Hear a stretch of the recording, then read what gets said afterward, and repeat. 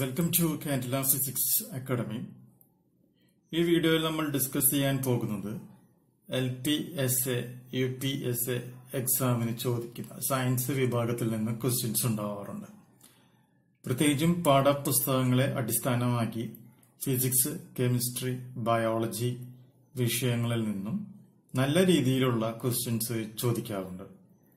അതുകൊണ്ട് തന്നെയാണ് നമ്മൾ അധ്യാപക പരിശീലന രംഗത്തും അല്ലെങ്കിൽ അധ്യാപകനായും അത്യാവശ്യം എക്സ്പീരിയൻസ് ഉള്ള വളരെ ചെറിയ പ്രായം തൊട്ട് തന്നെ അധ്യാപക പരിശീലന രംഗത്തുള്ള ഒരാളായ സ്ഥിതിക്ക് നമുക്ക് ടെക്സ്റ്റ് പുസ്തകങ്ങളുമായിട്ട് നല്ല ബന്ധമുണ്ട്. അപ്പൊ അതിന്റെ അടിസ്ഥാനത്തിലാണ് നമ്മൾ ഈ ക്വസ്റ്റ്യൻ പേപ്പറിലുള്ള കുറച്ച് ക്വസ്റ്റ്യൻസ് നമ്മൾ പ്രിപ്പയർ ചെയ്യുന്നത്. തികച്ചും സൗജന്യമായിട്ടാണ് ഇന്നത്തെ വീഡിയോയിൽ ക്വസ്റ്റ്യൻസും ഉണ്ട്, അതുപോലെ തന്നെ ആൻസേഴ്സും നമ്മൾ പ്രൊവൈഡ് ചെയ്യുന്നുണ്ട്.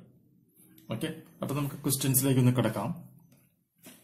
Which chemical property of an element is described by the polling scale? അപ്പൊ എന്താണ് ക്വസ്റ്റ്യൻ എന്ന് നോക്കാം. Chemical property of an element, അതായത് ഓരോ എലമെന്റിനും നമ്മൾ പീരിയോഡിക് ടേബിൾ ചെക്ക് ചെയ്യുകയാണെങ്കിൽ ഓരോ എലമെന്റുകൾക്കും എന്തുണ്ട്, കുറെ പ്രോപ്പർട്ടികളുണ്ട്. ഈ കുറെ പ്രോപ്പർട്ടികൾ എന്ന് പറയുകയാണെന്നുണ്ടെങ്കിൽ നമ്മൾ ആ ഒരു ഗ്രൂപ്പ് കിട്ടി കഴിഞ്ഞിട്ടുണ്ടെങ്കിൽ ഈ ഓരോ എലമെന്റ്സും ചില മെറ്റൽസുമായി വേറെ മെറ്റൽസുമായി എന്ത് ഫോം ചെയ്യും, ബോണ്ട് ഫോം ചെയ്യാറുണ്ട്. ചിലവന്മാർ വളരെ ഫാസ്റ്റ് ആയിട്ട് ബോണ്ട് ഫോം ചെയ്യും. അപ്പൊ അതൊരു പ്രോപ്പർട്ടിയാണ്. പിന്നെ ആ ബോണ്ടിങ്ങിൽ തന്നെ വ്യത്യാസമുണ്ട്. അത് കോവാലന്റ് ബോണ്ടാണോ, അയോണിക് ബോണ്ടാണോ, അല്ലെങ്കിൽ വാണ്ടർവാൾസ് ബോണ്ടിങ് ആണോ, ഹൈഡ്രജൻ ബോണ്ടാണോ, അതിന് ബോണ്ടിങ്ങിൽ മാറുന്നതിന് കറസ്പോണ്ടിങ് ആയിട്ട് എന്ത് സംഭവിക്കും, ഈ ആറ്റത്തിന്റെ അല്ലെങ്കിൽ ഈ എലമെന്റിന്റെ മെൽറ്റിംഗ് പോയിന്റ്, അതായത് അതിന്റെ മെൽറ്റ് ചെയ്യാനായിട്ട് ഉരുകാനായിട്ടുള്ള കപ്പാസിറ്റി, അല്ലെങ്കിൽ അതിനെ തണുക്കാനായിട്ടുള്ള കപ്പാസിറ്റി, അല്ലെങ്കിൽ അത് കറണ്ട് കടത്തി വിടാനുള്ള അതിന്റെ കഴിവ്. ചിലവന്മാർ എന്ത് ചെയ്യും, ഇപ്പൊ നമുക്കറിയാം കണ്ടക്ടേഴ്സ് എന്ന് പറയുന്ന ഒരു ഗ്രൂപ്പിൽ പെടുന്ന അലുമിനിയം പോലെയുള്ളതാണെങ്കിൽ കറണ്ടിനെ അത് എന്ത് ചെയ്യും, വളരെ ഫാസ്റ്റ് ആയിട്ട് ഇത് കടത്തിവിടും. എന്നാൽ ടങ്ഷൻ ആണെന്നുണ്ടെങ്കിൽ ആ കറണ്ടിനെ വിട്ടാലും അത് എന്ത് പ്രൊഡ്യൂസ് ചെയ്യും, ഒരുപാട് ഹീറ്റ് പ്രൊഡ്യൂസ് ചെയ്യും. ചില എലമെന്റ്സ് ചില മെറ്റൽസുമായിട്ട് കമ്പൈൻ ചെയ്യുമ്പോഴും സംഭവിക്കും, ബ്ലാസ്റ്റിംഗ് സംഭവിക്കും. അങ്ങനെയുള്ള ഒരുപാട് പ്രോപ്പർട്ടീസ് ഓരോ എലമെന്റുകളും കാണിക്കുന്നതായിട്ട് നമ്മുടെ ശ്രദ്ധയിൽപ്പെട്ടിട്ടുണ്ട്. അപ്പൊ അതിനെ ആണ് നമ്മൾ എന്തെന്ന് പറയുന്നത്, കെമിക്കൽ പ്രോപ്പർട്ടി എന്ന പേരിൽ റെപ്രസെന്റ് ചെയ്യുന്നത്. അപ്പൊ അങ്ങനെയാണെന്നുണ്ടെങ്കിൽ ഈ പോളിംഗ് സ്കെയിൽ എന്ന് പറയുന്നത് ഒരു മെറ്റലിന്റെ എന്ത് പ്രോപ്പർട്ടി അല്ലെങ്കിൽ എന്ത് കെമിക്കൽ പ്രോപ്പർട്ടിയാണ് എക്സ്പ്ലെയിൻ ചെയ്യാൻ വേണ്ടി യൂസ് ചെയ്യുന്നത് എന്നാണ് ചോദിച്ചേക്കുന്നത്. ഉത്തരം പഠിച്ചു വെക്കുക. ഇലക്ട്രോൺ നെഗറ്റിവിറ്റി എന്ന് പറയുകയാണെങ്കിൽ ഇലക്ട്രോണിനെ അട്രാക്ട് ചെയ്യുവാനായിട്ടുള്ള അല്ലെങ്കിൽ ആകർഷിക്കുവാനുള്ള ഒരു എലമെന്റിന്റെ അല്ലെങ്കിൽ ഒരു ആറ്റത്തിന്റെ കഴിവിനെ കുറിച്ച് പഠിക്കുവാനായി ഉപയോഗിക്കുന്ന സ്കെയിലാണ് ഏത്, പോളിംഗ് സ്കെയിൽ എന്ന് പറയുന്നത്. അപ്പൊ ആൻസർ അപ്പൊ എന്താണ്, ഇലക്ട്രോ നെഗറ്റിവിറ്റി. അടുത്ത് നോക്കുക. Which scientific instrument is used to detect dark matter? Dark matter എന്ന് പറയുകയാണെങ്കിൽ രണ്ട് ടൈപ്പ് മാറ്റേഴ്സ് ഉണ്ട്. അപ്പൊ നമ്മുടെ യൂണിവേഴ്സിലുള്ള 96% എന്ത് തന്നെയാണ്, ഡാർക്ക് മാറ്റർ എന്നുള്ളതാണ്. കുറച്ച് ഹൈ ലെവൽ ക്വസ്റ്റ്യൻ ആണ്. അപ്പൊ നിങ്ങൾ തൽക്കാലം അതിന് കറുത്ത ദ്രവ്യം എന്ന പേരിൽ മാത്രം ഓർത്തിരിക്കുക. അതിന്റെ എക്സ്പ്ലനേഷൻസ് നമ്മുടെ ഒരു L.P.A ഒരു റേഞ്ചിൽ ഇത് പറഞ്ഞാൽ നിങ്ങൾക്കൊന്നും മനസ്സിലാവില്ല, പറയാനും ബുദ്ധിമുട്ട് തന്നെയാണ്. അപ്പൊ തൽക്കാലം മനസ്സിലാക്കി വയ്ക്കുക. ഡാർക്ക് മാറ്റർ എന്നുള്ളത് പഠിക്കാൻ വേണ്ടി, ഡിറ്റക്ട് ചെയ്യാൻ വേണ്ടി ഉപയോഗിക്കുന്നത് എന്താണ്, സ്കിൻഡിലേറ്റിംഗ് ബോളോമീറ്റർ ആണ് നമ്മൾ ഉപയോഗിക്കുന്നത്. അടുത്ത പോയിന്റ് നോക്കുക. One of the important or which metal is ഗിബ്സൈറ്റ്? അപ്പൊ ഗിബ്സൈറ്റ് എന്ന് പറയുന്നത് ഏത് എലമെന്റിന്റെ ഓർ ആണെന്നാണ് ക്വസ്റ്റ്യനിൽ ചോദിച്ചേക്കുന്നത്. അത് ഗിബ്സൈറ്റ് ആരുടെ എലമെന്റ് ഓറാണ്, അലുമിനിയം ആണെന്നുള്ളത് ഓർത്തിരിക്കുക. അടുത്ത ക്വസ്റ്റ്യൻ നോക്കുക. Which device convert sound waves in to electrical waves? അതായത് ശബ്ദത്തിനെ ഇലക്ട്രിക്കൽ വേവ്സ് ആയിട്ട് വൈദ്യുത തരംഗങ്ങളായി കൺവേർട്ട് ചെയ്യുന്നത് ഡിവൈസ്, ഉപകരണം ഏതാണെന്നാണ് ചോദിച്ചേക്കുന്നത്. ഉത്തരം പഠിച്ചു വെക്കുക. എന്താണ്, മൈക്രോഫോൺ. അഞ്ചാമത്തെ ക്വസ്റ്റ്യൻ നോക്കുക. What is the full form of LED? നമുക്ക് LED TV എന്നുള്ളത് നമുക്ക് എല്ലാവർക്കും അറിയാം അല്ലെ.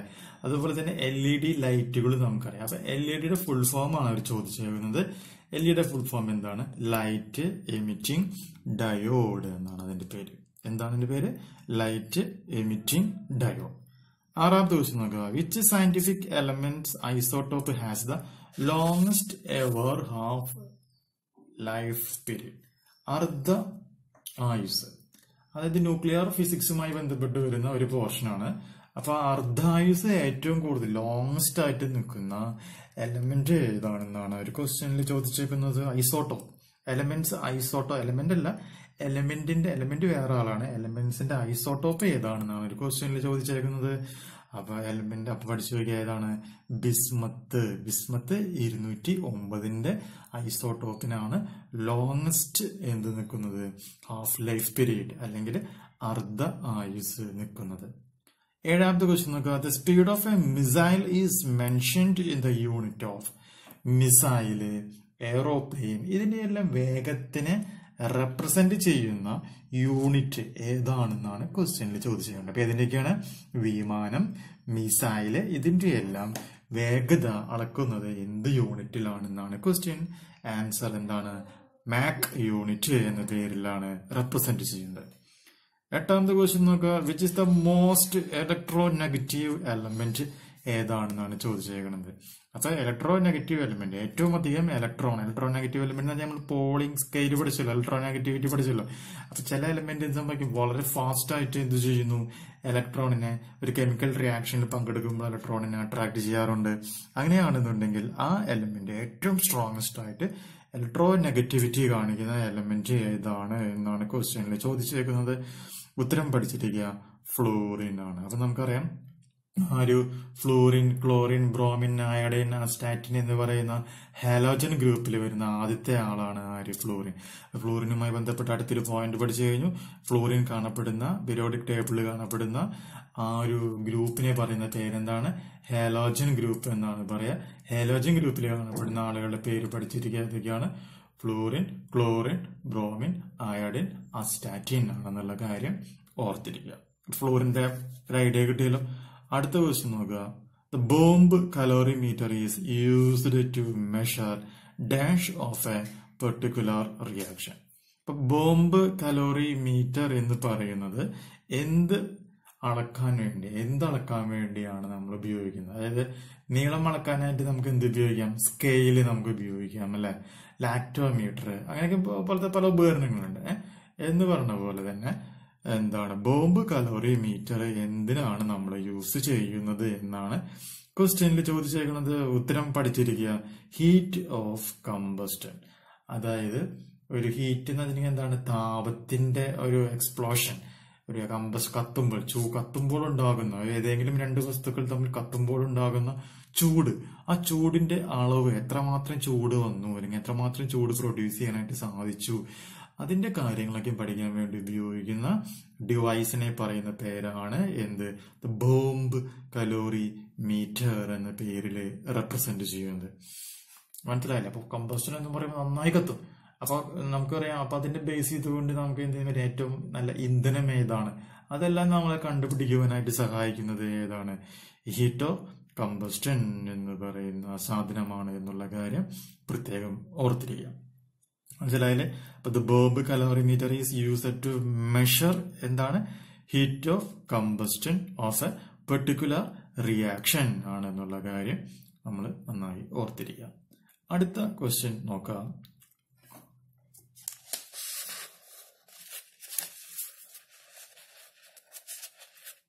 Which technique is used to transmit audio signals in television broadcast എന്നാണ് ക്വസ്റ്റ്യനിൽ ചോദിച്ചിരിക്കുന്നത്. അതായത് നമ്മുടെ ടെലികാസ്റ്റിംഗ് സിസ്റ്റത്തില് അല്ലെങ്കിൽ എന്താണ് ടിവിയുടെ സംപ്രേഷണ സമയത്ത് നമുക്ക് എന്ത് കിട്ടുന്നുണ്ട്? ശബ്ദവും മാത്രമല്ല, ഒപ്പം എന്തും കിട്ടുന്നുണ്ട്, അതിന്റെ കറസ്പോണ്ടിങ് ആയിട്ടുള്ള വീഡിയോയും കൂടി നമുക്ക് കിട്ടുന്നുണ്ട്. റേഡിയോയിലാണെന്നുണ്ടെങ്കിൽ ശബ്ദ തരംഗങ്ങൾ മാത്രമാണ് കാണാൻ സാധിക്കുക. എന്നാൽ ടെലിവിഷനിലാണെങ്കിൽ ശബ്ദ തരംഗങ്ങൾക്കൊപ്പം തന്നെ നമുക്ക് എന്ത് കാണാൻ പറ്റുന്നു? അതിന്റെ പിക്ചേഴ്സ് നമുക്ക് കാണാൻ സാധിക്കുകയാണ്. അപ്പൊ അതുകൊണ്ട് തന്നെ ടെലിവിഷൻ സംപ്രേഷണം നടത്തുവാനായിട്ട് ഉപയോഗിക്കുന്ന തരംഗം എന്ന് പറയുന്നത് ഏതാണ് എന്നാണ് ക്വസ്റ്റ്യനിൽ ചോദിച്ചേക്കുന്നത്. ആൻസർ ഓർത്തിരിക്കുക. എന്താണ്? Frequency modulation. മോഡുലേഷനെ കുറിച്ച് നമുക്ക് വേറൊരു ക്ലാസ് പറയാം. ഇഷ്ടമായാൽ ലൈക്ക് അടിക്കുക. ഓക്കെ, ഇനി ഇഷ്ടമായില്ലെങ്കിൽ താഴെ ഒരു ഡിസ്ലൈക്ക് ഇതുണ്ട്, സിമ്പിൾ ഡിസ്ലൈക്ക് അടിക്കുക. Your choice. ഓക്കെ ഫ്രണ്ട്സ്, പുതിയ വീഡിയോയുമായി വീണ്ടും കാണാം. Good bye.